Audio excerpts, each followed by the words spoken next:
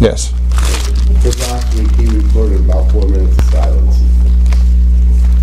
Bob, why'd you do that? What? Record 4 minutes of silence last week. You're supposed to tell me when I don't turn my microphone on. You're supposed to throw something at me. Silence is gold. That's true it is. That's true it is. Especially in my case. So, all right, Ephesians chapter 4, we'll read just a verse to get started, and which is kind of our topic for this series of studies. Ephesians 4 and verse 4. There is one body and one spirit, even as you're called to one hope of your calling, one Lord, one faith, one baptism, one God and Father of all, who's above all and through all and in you all. Let's bow our hearts now in a word of prayer. God and Father, again, we do thank you for Jesus Christ and for the opportunity of looking at your word and studying together this evening. As we do so, we pray that the things said and done would honor and glorify the name of Christ and be edifying to the saints. For it's in Jesus' name that we pray. Amen. All right, we started last week to study baptism, and we're going to go through Scripture and study the various types of baptism. Last week we just took some time and went through, I think there were 14 different baptisms that we identified in Scripture, and depending on how you divide them up, you can combine some of them together because they're very similar, but there might be one little characteristic that's different. So depending how you categorize them, you can get as many, I think, as 14 baptisms. I've never seen anybody list any more than that. But so for our purposes, we're going to look at 14. Maybe if some I can't figure out or combine together, we'll take it down. That one in 1 Corinthians 15 is still a stinker. So we'll see. But Keith sent me an explanation of that this week. So I haven't read it yet, but I'll figure it out once I read that. So we started off with also defining, that's the word I'm trying to say, defining baptism. And so there are different definitions of it, but the word translated baptize or baptism in your Scripture generally means to immerse or submerge, or to make whelmed or overwhelmed, to make fully wet.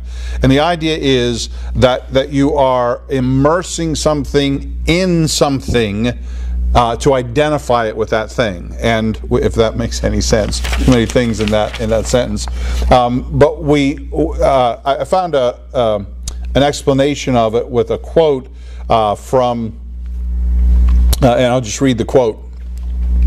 The clearest example that shows the meaning of baptizo is a text from the Greek poet and physician Nicander, who lived about 200 BC. It's a recipe for making pickles, and it's helpful because it uses both words. Nicander says that in order to make a pickle, the vegetable should first be dipped, bapto, into boiling water, and then baptized, baptizo, in the vinegar solution. Both verbs concern the immersing of vegetables in a solution, but the first is temporary, and the second, the act of baptizing the vegetable, produces a permanent change. So I thought that was a pretty interesting way to describe it, by using the Greek words in some totally unrelated thing, that when you're making a pickle, so whatever the vegetable may be, let's say it's a cucumber, you take that cucumber and you dip it into the vinegar and the spice solution, and it takes on the characteristics of the vinegar and the spice. It's not a cucumber anymore, it's now a pickle. And if you take a bite of a raw cucumber and you take a bite of a pickle, obviously it's very different. And you can make different kinds of pickles. You can make sweet pickles and dill pickles and bread and butter pickles, and depending on what solution you dip them in. So baptism is about that identification. It has the idea of dipping and immersing and submerging, which of course is where the water comes in. But as we saw last week, a lot of the baptisms in Scripture really have nothing to do with water, but they all have to do with identifying. So you become identified with some person person, you become identified with something. Perhaps you become identified with Christ, you become identified with judgment, you become identified, one we may look at tonight if we get to it, with Moses. So it's all about identification. A cucumber changes its identity when you put it in the vinegar and the spices, and it becomes a pickle. So that's the idea of baptism, is to identify something or someone so completely with something or someone that they take on that characteristics of that person or that thing. So that's kind of the definition to keep in mind. That's kind of the working definition we'll use as we study through the scriptures and look at all the various baptisms. And as I said last week, we went through all the baptisms, at least that I would be able to identify in Scripture. There may be more, but we went through 14 of them. So what we're going to do is just take each one of those sort of as they appear in Scripture and talk about each one of them, talk about what is being baptized into what is the element of baptism. Is it water? Is it fire? Is it the Holy Spirit? What is the element? And then most importantly, perhaps, what is it being identified with? What is the person being baptized or the thing being baptized? What is it being identified with? And how is its identification changing when that baptism happens? So that's kind of the way we're going to do this.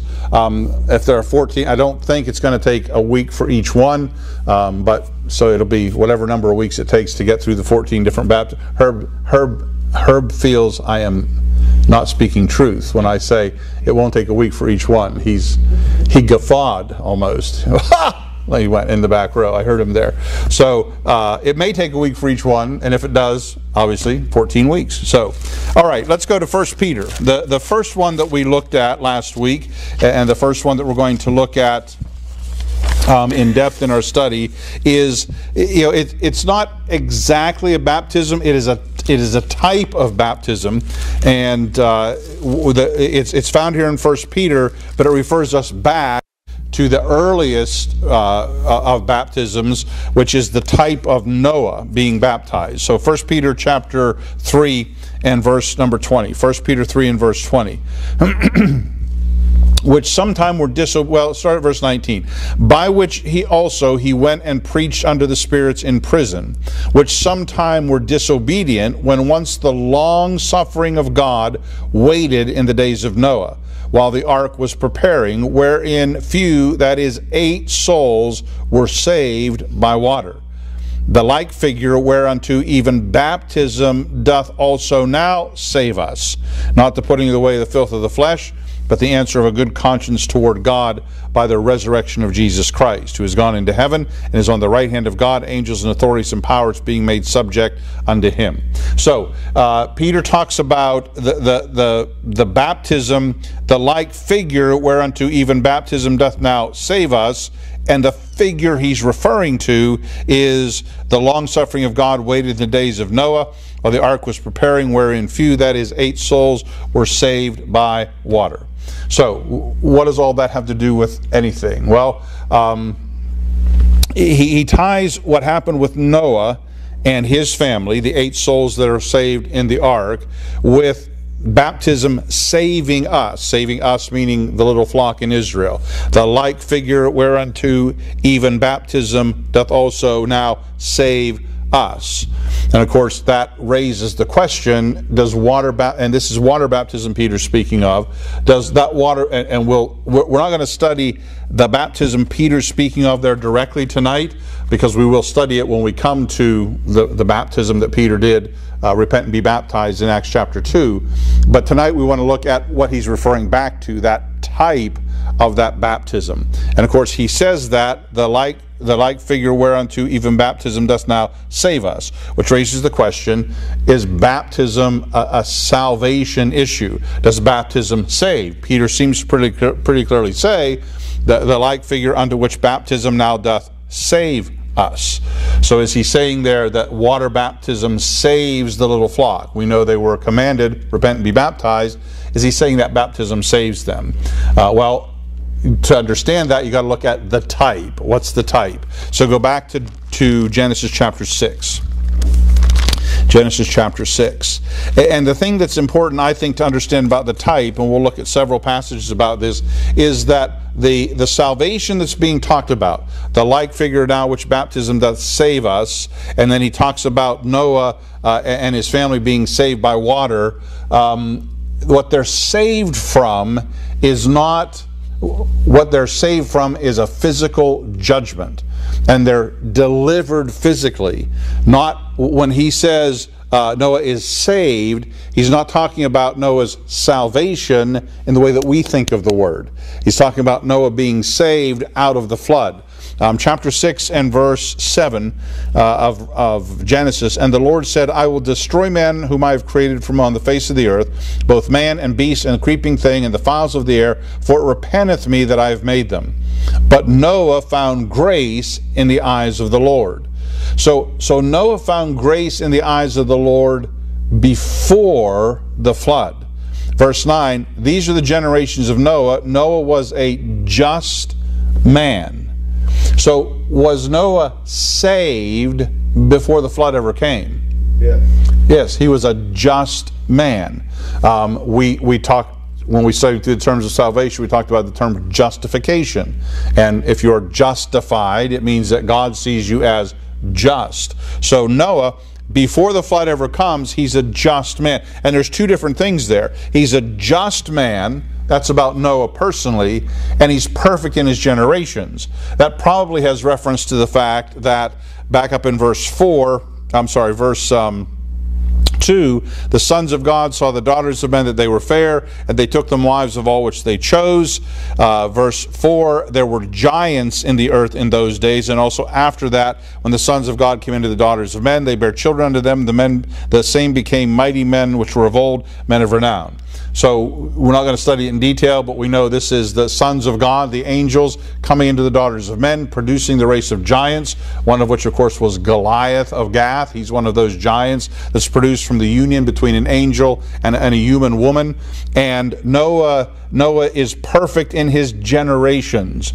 So that's probably a reference to the fact that Noah's bloodline was not stained by the sons of God coming into the daughters of men, which may mean that not only Noah, but his ancestors were just before God, because they had resisted the temptation of the sons of God and the daughters of men, and therefore Noah's generations were perfect before him, and therefore his sons and his wife was, and his sons were perfect. So he's perfect in his generations, but also he's a just man. And the last phrase in that verse, verse 9, and Noah walked with God.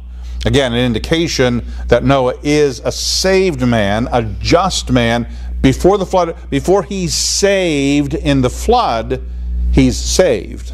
So he's a saved man that's going to be saved out of a physical judgment and disaster that God is going to bring on the earth.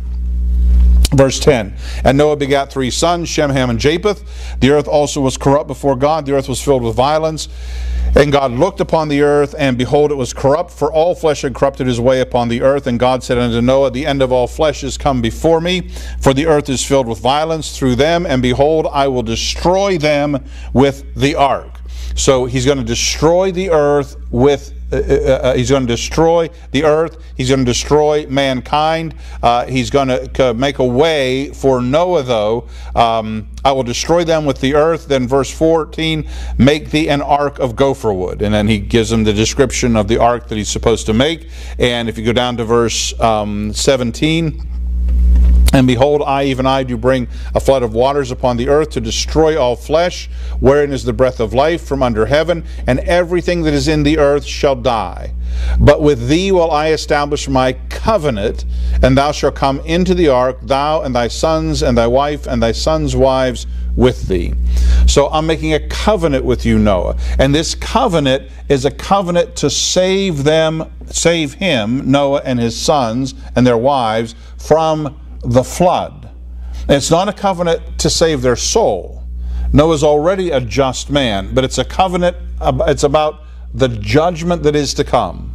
And Noah, I'm going to make a covenant with you about that judgment to save you out of that judgment. In chapter 7 and verse 1. Chapter 7 and verse 1. And the Lord said unto Noah, Come thou and all thy house into the ark, for thee have I seen righteous before me in this generation. Just another verse. So was Noah righteous before he was ever saved from the flood?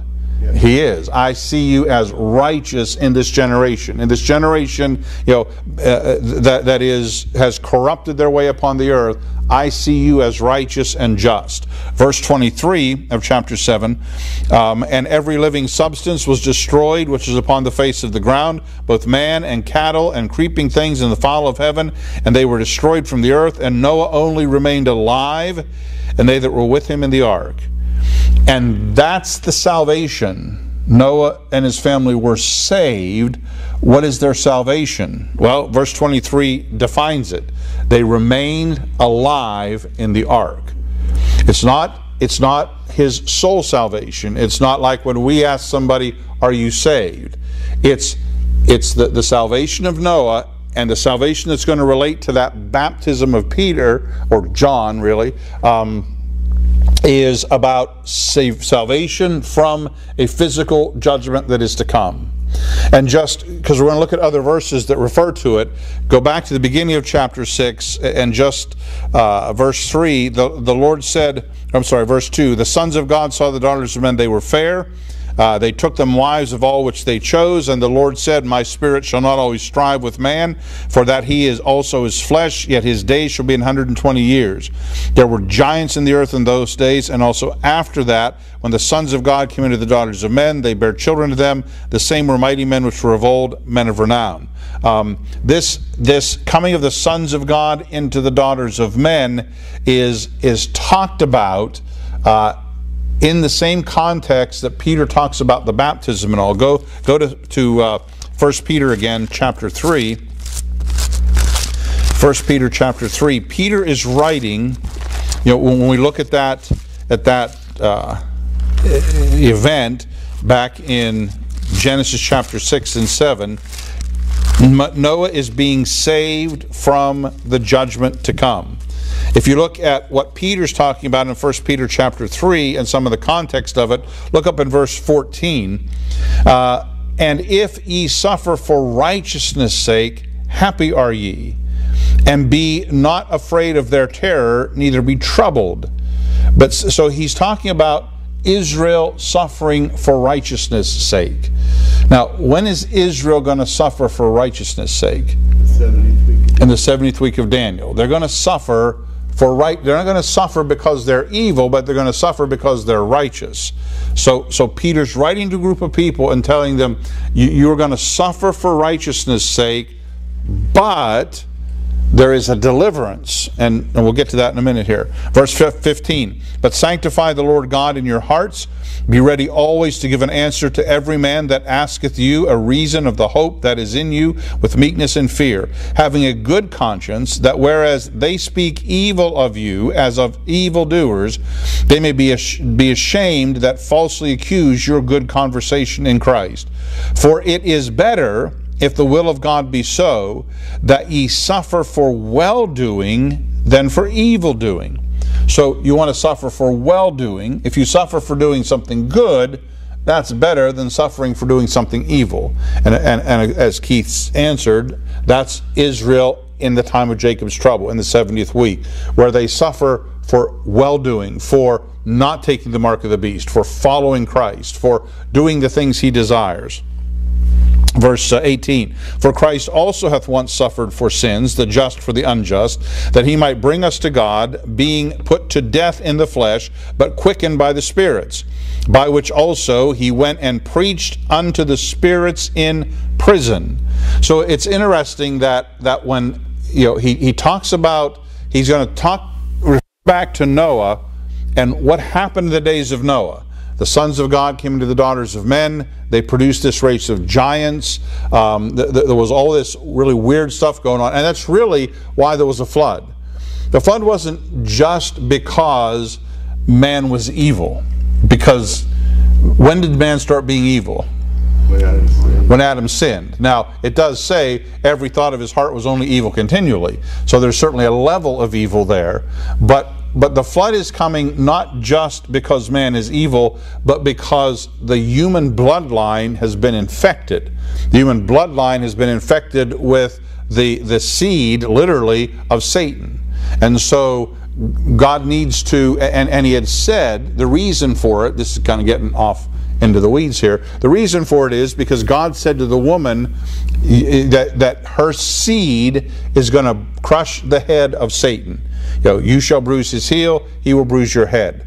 So he tells the woman, your seed is going to defeat Satan. Well, what does Satan go after then? The seed of the woman. The sons of God come into the daughters of men and produce a race of giants, literally a demonic race of giants. And so that's Satan's first attempt to keep the Messiah from coming. I'm going to destroy the seed of the woman and cause the seed of the woman to be corrupted. And that's what Peter points back to, the days of Noah while the ark was preparing, wherein few, that is 8 souls, were saved. God was long-suffering in that time, the 120 years we read about back there in Genesis chapter 6. And verse 19, by which also he, Christ, went and preached to the spirits in prison, which sometime were disobedient, when once the long-suffering of God waited in the days of Noah. So he talks about the disobedient spirits that were disobedient in the days of Noah, and Christ, when he died, he went to prison and preached to those disobedient spirits. Back to chapter 2 of 1 Peter, I'm sorry, ahead rather, to 2 Peter chapter 2, go in the wrong direction, 2 Peter chapter 2 and verse 4, for if God spared not the angels that sinned, but cast them down to hell and delivered them into chains of darkness to be reserved unto judgment. So it's interesting, Peter, and this is the point we want to get at here, Peter and James and John and all the circumcision epistles, they're written in the context of the end times. And they're written in the context of the fact that the world is moving pell-mell to judgment, and God and the nation Israel, God is trying to redeem out of that nation a remnant that will be delivered from that judgment. And often they refer back to the judgment of the flood. They refer back to the judgment of those sons of God that came into the daughters of men as a type of, I want to deliver you from that kind of judgment. The world was destroyed with water. I am going to come destroy the world with fire. Just as Noah and his family were delivered out of that destruction of water, I want to deliver my people, my remnant, out of the destruction of fire. And he keeps tying those two events together, and he does so in 1 Peter with baptism, the like figure of which baptism doth now save us.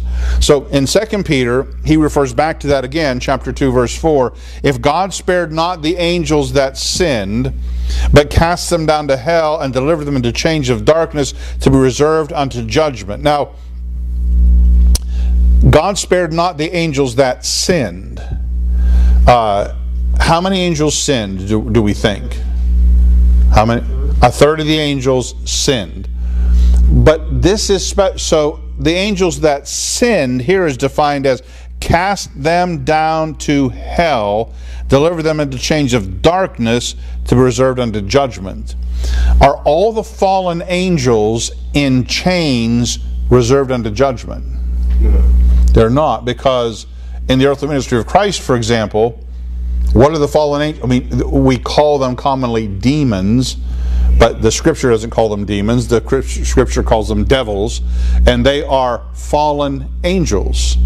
But some of the angels that sinned are reserved in chains of darkness, and we'll get a better definition of that in just a minute here. But verse 5, so God spared not verse 4, God spared not the angels that sinned. Verse 5, and spared not the old world, but saved Noah, the 8th person, a preacher of righteousness, bringing, so Noah, when did he preach righteousness? Before the flood or after the flood?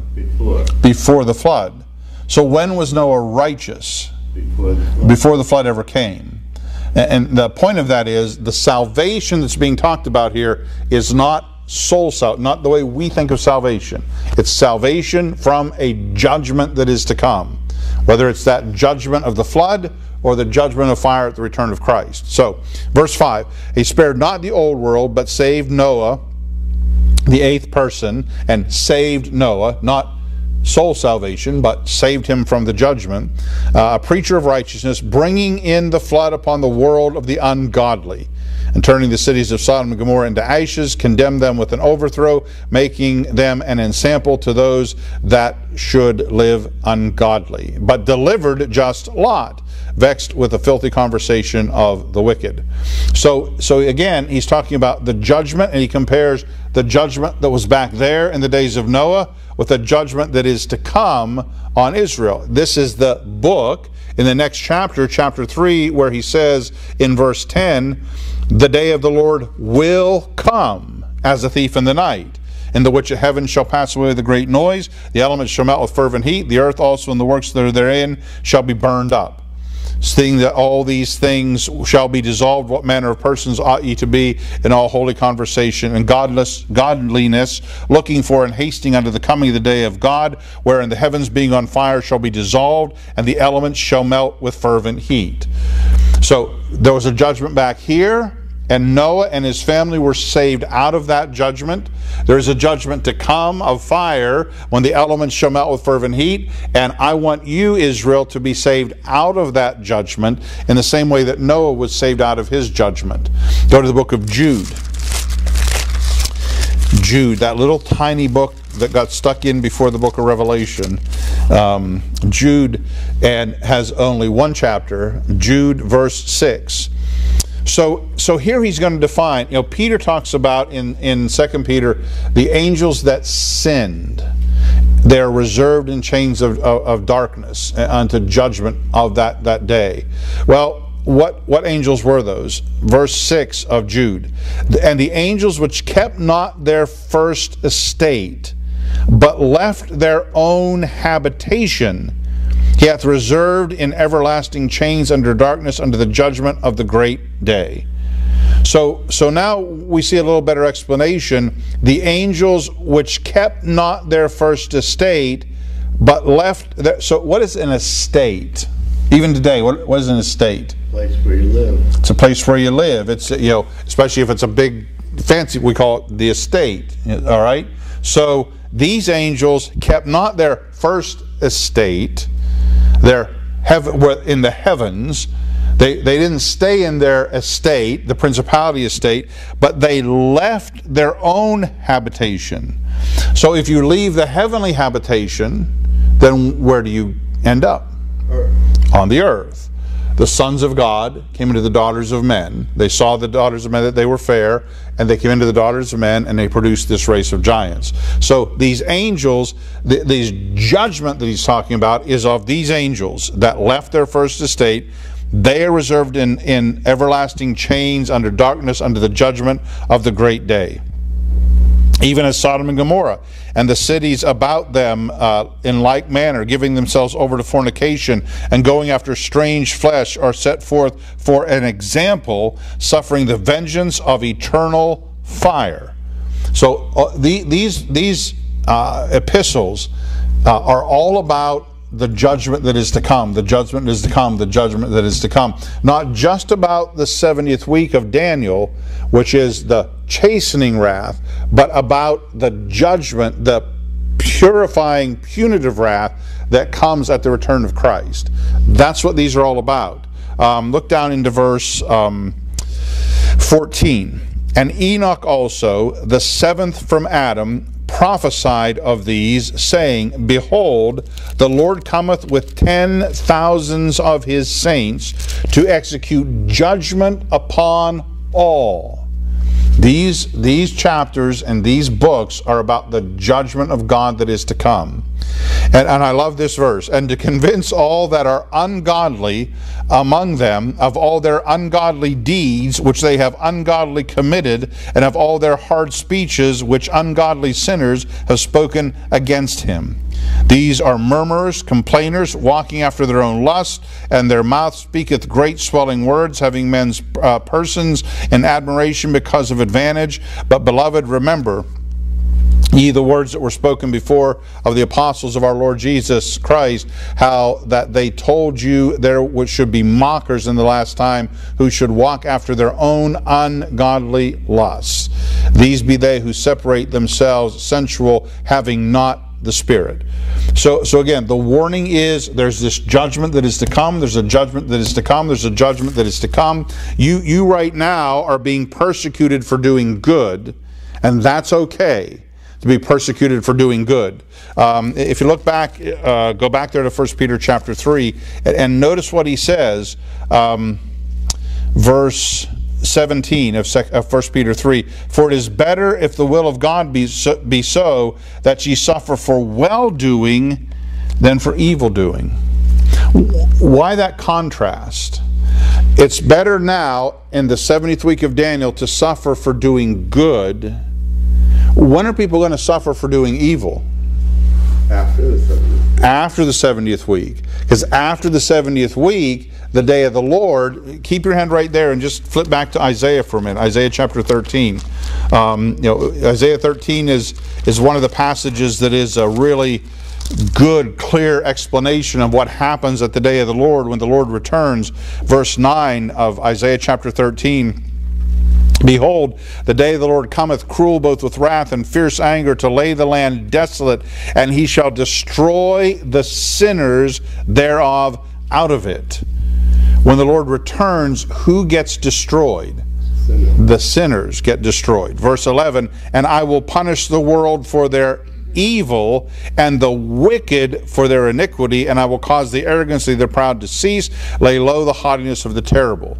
So that's the day of the Lord. That's the return of Christ. So what Peter is saying is, it's better for you to suffer now for doing good than to not do good now, to not repent now, to not be a part of the remnant now, and to suffer for doing evil at the end. Because when the Lord returns, all those that do evil, all those that are wicked, all the sinners in the land, you're gone. So it's better to do good now. It's better to do good now and suffer for it than to do evil now and get off scot-free. But when the Lord returns, then the evil is going to be punished. And that punishment is the final punishment, the punitive wrath of God. So, how does all this... So let's go back to that passage, 1 Peter chapter 3. So with all that context in mind, verse 21, and he talks about Noah and Noah's being saved out of that wrath that was coming. The like figure, verse 21, whereunto even baptism doth now save us. Not the putting away the filth of the flesh. So the baptism is not putting away the filth of the flesh, but the answer of a good conscience toward God by the resurrection of Jesus Christ. So if you skip the parenthesis, the like figure whereunto even baptism doth now save us by the resurrection of Jesus Christ. So how does baptism save us? Well, first of all, in all the contexts we've looked at, what are we being saved from? Physical wrath. Noah, Enoch talks about the Lord coming in judgment to judge the wicked. What we're being saved, baptism doth save us from some kind of physical wrath. Go back to Matthew chapter 3 and look at John's baptism. And I don't want to go too deep into this because we're going to study John's baptism when we get here, and we'll look, do a little deeper dive into John's baptism when we get to Matthew chapter 3. But for tonight, in those days came John the Baptist, chapter 3, verse 1, preaching in the wilderness of Judea and saying, repent ye, for the kingdom of heaven is at hand. So John comes baptizing in the wilderness, or preaching. John the Baptist comes preaching and saying, repent ye, for the kingdom of heaven is at hand. Down in verse 5, then went out unto him Jerusalem and all Judea and the region round about Jordan, and were baptized of him in Jordan, confessing their sins. So we often view this baptism of John as being a salvation transaction. But if you are understanding, if you're confessing their sins, it's a national thing. If you're understanding that, what could well be true of you to begin with? That you already understand the kingdom is at hand. You already understand the kingdom is at hand. It's like Daniel, when Daniel is captive and he reads in Jeremiah and he says, it's time for deliverance, I need to repent. Was Daniel a saved guy before he ever started repenting? Yeah. Sure he was. But he looks at the condition of the nation and he realizes the time has come for our captivity to end, so I'm going to confess the sins of the nation. And he prays before God. He anoints himself with sackcloth and oil and ashes and all that, and he prays before God and says, God, we have sinned and done wickedly before thee. Had Daniel sinned and done wickedly before God? No, Daniel was an exemplary guy. He was an upright guy in everything that he did. He stood in the court of the king and spoke for God Almighty before King Nebuchadnezzar. He had not sinned. But when he realized the time, because he was a believer, he is confessing and acknowledging to God, this is what my nation needs. And if you overlay that in the context of Matthew 3, and if as we read the verses, they went out to him Jerusalem and all Judea and all the region round about Jordan, were baptized of him in Jordan, confessing their sins. It's not so much I'm going out to get saved. I'm going down to the river to get baptized to get saved. It's I'm going down to the river to get baptized to confess the sins of my people to God, like what Daniel did, because judgment is coming. And here's how you know that. Verse 7. But when he saw many of the Pharisees and Sadducees come to his baptism, why, when he saw Pharisees and Sadducees, I've always wondered this, I used to always wonder, when he saw Pharisees, if we were having a baptism today, and we saw a bunch of false religious leaders coming down to be baptized, what would be people's reaction to that? Oh, praise the Lord. Praise the Lord. There comes some Muslims, there comes some Roman Catholics, there comes some Jews, there comes some heathens, there comes some Hindus, and they're all coming to be baptized. They're getting saved. But what's John say? John says, O generation of vipers, who hath warned you to flee from the wrath to come? He said, you got to get it before you get my baptism. If you don't get what's going on here, you don't deserve my baptism. These people that are coming because they already know what time it is. They already know the kingdom of heaven is at hand. They already know the nation needs. They're coming because they're confessing the sins of the nation before their God. Not because they personally need it, but the nation needs it. And you scribes and Pharisees, you don't have any idea what's going on, what time it is, what the kingdom of God means. Who hath warned you? These people know about the wrath to come. So John's baptism, go down, let's keep reading at verse 7. Verse 8.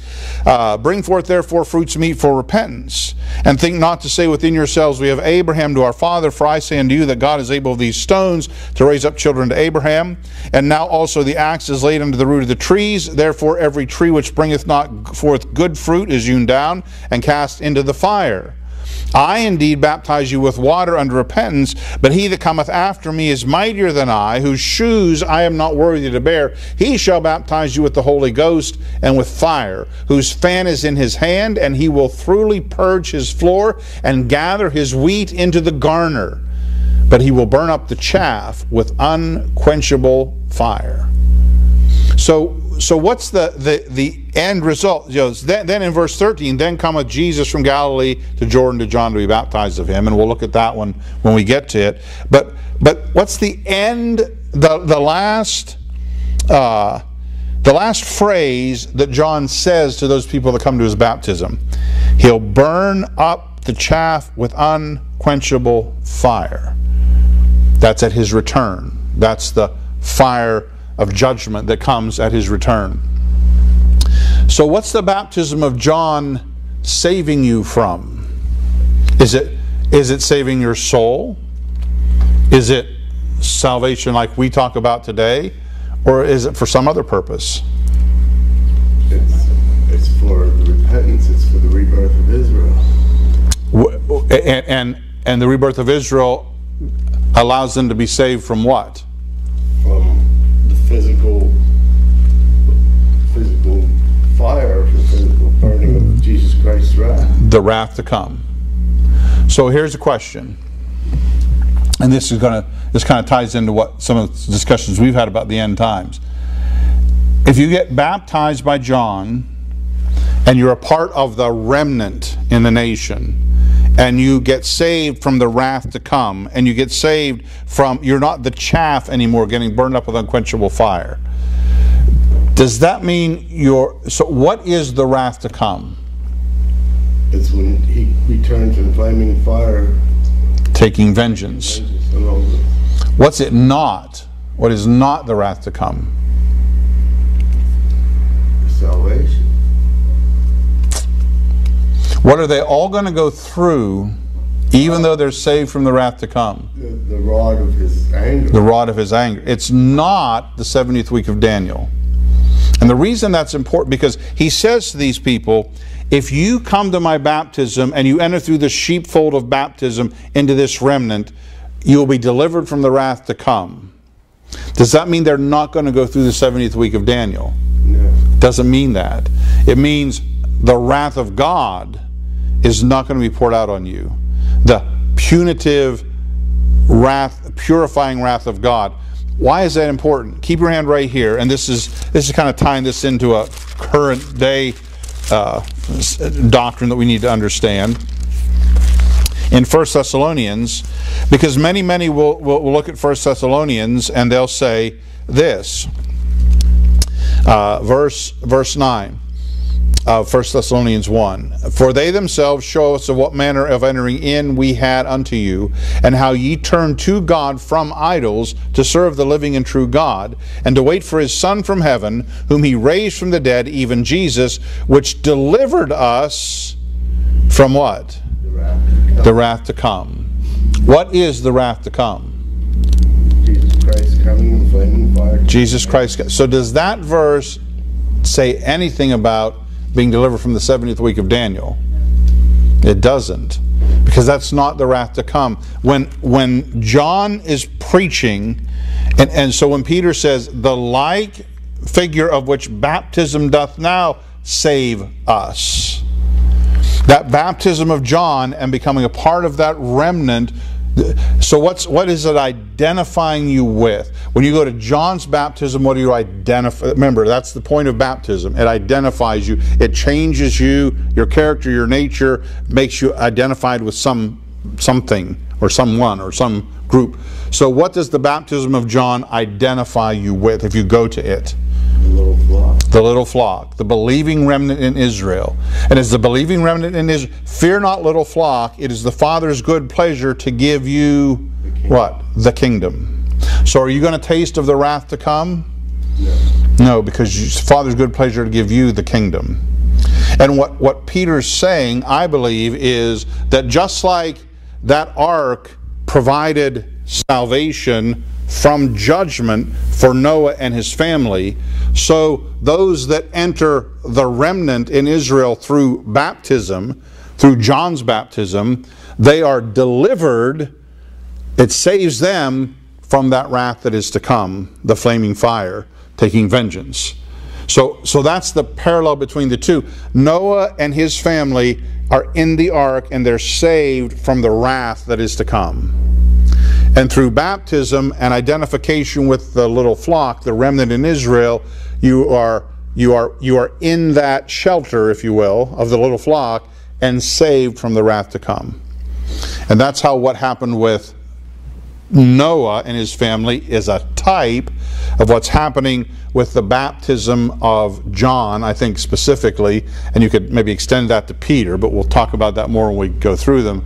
That baptism of John, he's calling out that remnant, and that's why his reaction when the Pharisees and Sadducees come is very important, because he doesn't say, oh, thank God you're finally repenting. He says, you are a generation of vipers. You have no part in this baptism.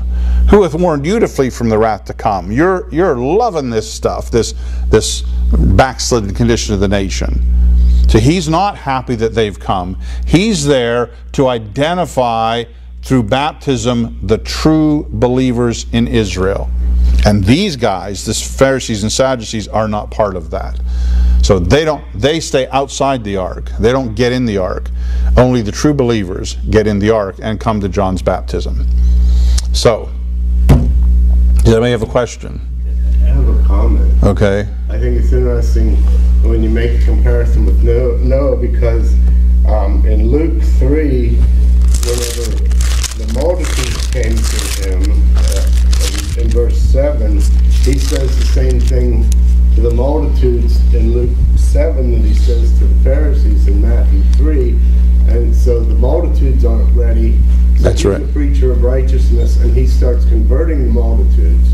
But whenever he preaches to the scribes and Pharisees, they just get insulted and go away. Yep. And so, just as Noah is a preacher of righteousness, John the Baptist was also. Yep, that's a good point. Yeah, John's message is very similar to Noah's. Yeah, and just like in Noah's day, there were those that were, the sons of God and the daughters of men and all of that. The people produced from that, they're not going to repent. Noah's not. He's preaching. In fact, go to Hebrews 11. It's kind of interesting. We should have looked at this, and I wanted to look at it, and we didn't. Verse 7, Hebrews 11:7. By faith Noah, being warned of God of things not seen as yet, moved with fear, prepared an ark to the saving of his house.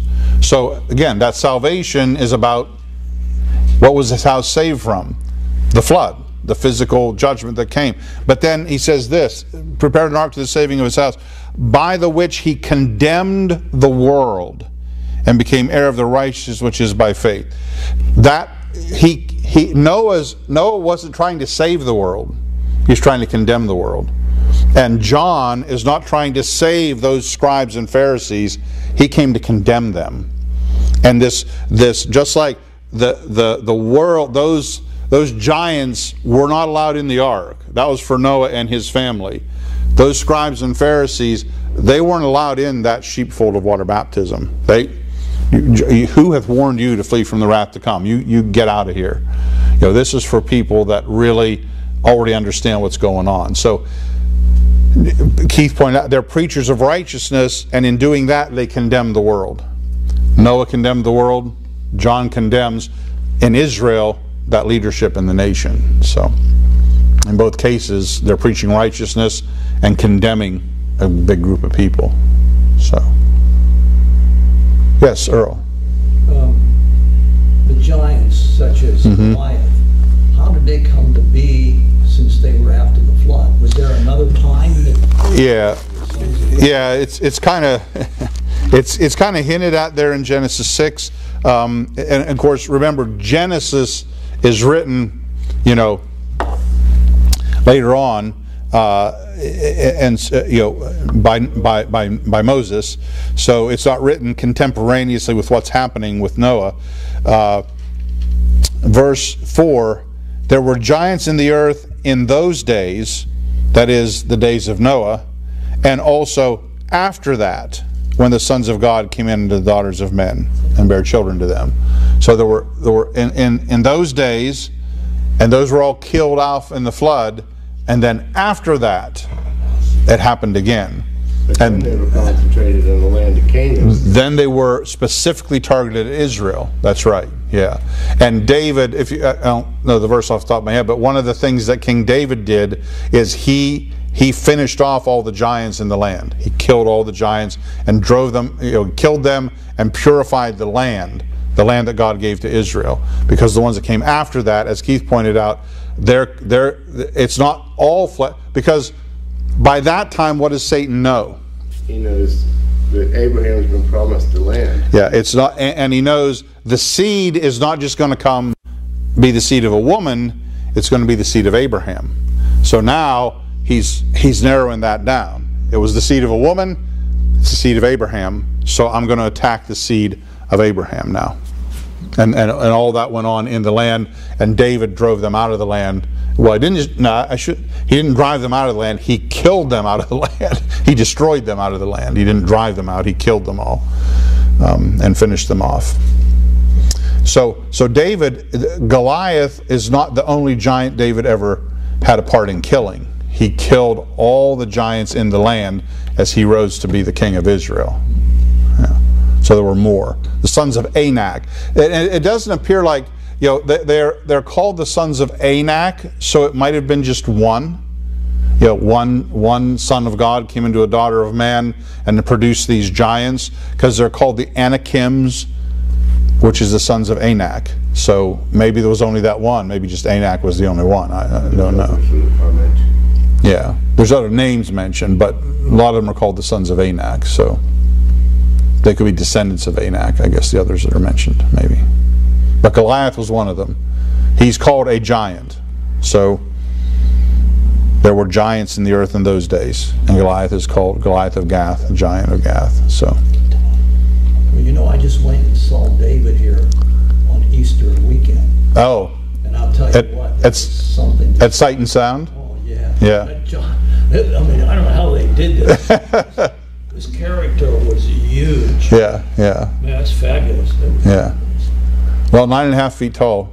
Jared thinks William is a giant, but Goliath, I keep telling him no, he was even bigger than that. So, but to Jared, he's a big guy. So that's. Any other questions, comments, anything? All right. Next week we'll move into Israel's baptism unto Moses, and what's going on there with Israel being baptized unto Moses in the cloud and in the sea. So, all right, let's bow in a word of prayer then. Our God and Father, again, we do thank you for Jesus Christ and for the opportunity of looking at your word and studying it together. And we pray that as we go from this place, that we would be living epistles of your mercy and your grace. For it's in Jesus' name that we pray. Amen. All right.